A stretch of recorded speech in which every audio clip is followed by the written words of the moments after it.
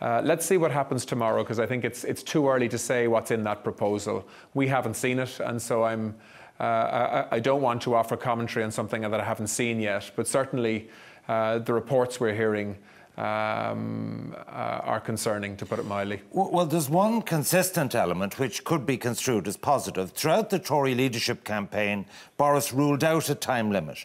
In the last few days, the DUP shifted ground on that. What we have sight of for the first time is, beyond the transition period, a 4-year time limit. The argument being that will give enough time for a new UK-EU trade deal to be done.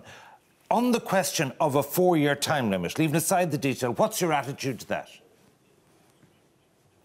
But you look, I mean, we've always said that if a backstop ever gets triggered because it's needed in the absence of another political solution that works, then it was always supposed to be temporary, unless and until we can get something more permanent agreed by all sides. I mean, that is what the backstop was meant to be about, an insurance mechanism, a fallback position, until a permanent deal can be put in place. But we always rejected the concept of a time limit on the backstop unless you can actually answer the question as to what happens at the end of that time limit.